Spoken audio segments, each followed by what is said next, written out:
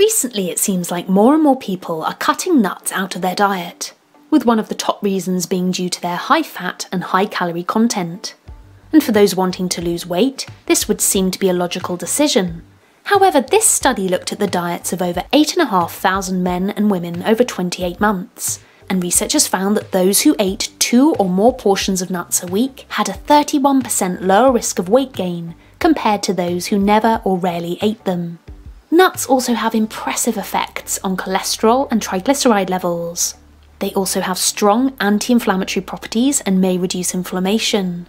In this study on the Mediterranean diet, people whose diets were supplemented with nuts experienced a 35% and 90% decrease in the inflammatory markers C-reactive protein and interleukin-6, respectively.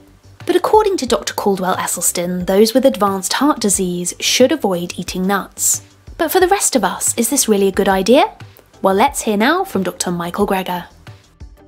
I do indeed have a whole section on nuts in the new book. So nuts are one of the healthiest foods out there. In fact, Walt Willett, the most cited nutrition professional in human history, who was chair of the Harvard Nutrition Department, was asked what some of the greatest nutrition discoveries were of his lifetime.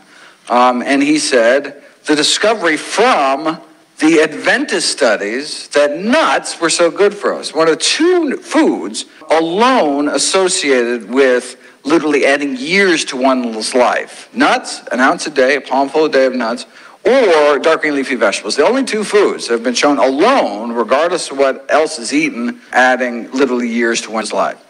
So there will be future discussion of nuts in my next book, How Not to Age, which will be out in December 2022. Okay, the critical piece that the weight loss book adds, that How Not to Die doesn't, is we want to eat our nuts whole or chopped up, not as nut butters or seed butters.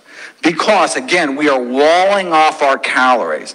And so nuts, no matter how well you chew them, end up with these little microscopic particles, or even less microscopic particles, that then pass right through you, containing tens of thousands of little oil-filled cells that never make it into your body. And so, a calorie may still be a calorie circling your toilet bowl, but it's not going to end up on your hips. You look at a nutrition label of a bag of nuts or whatever, you can take 20% off. 20% off any calories. And so that's one of the reasons why you don't get the expected weight gain. You would be eating nuts. However, not the same with almond butter or peanut butter or tahini, because then you get all the calories because you've broken open all those cell walls. And so that would be the difference. From a longevity standpoint, it doesn't matter if you eat almond butter or almonds. But from a weight loss standpoint, if you're trying to lose weight, I would stick to the almonds and not the almond butter.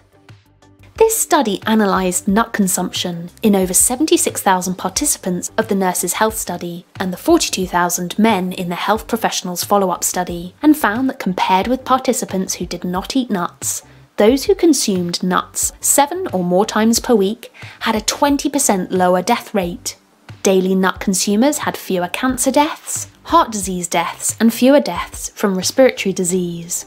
The researchers considered 28 grams, or 1 ounce, of nuts as a serving, which is roughly 1 handful of nuts. What's also impressive is this analysis of 36 studies, including over 30,000 patients, found that frequent consumption of nuts was associated with a decreased risk of developing cancer, in particular colon, pancreatic, and endometrial cancer. Thank you so much for watching. If you liked the video, please give it a thumbs up, leave a comment below and subscribe for more upcoming videos.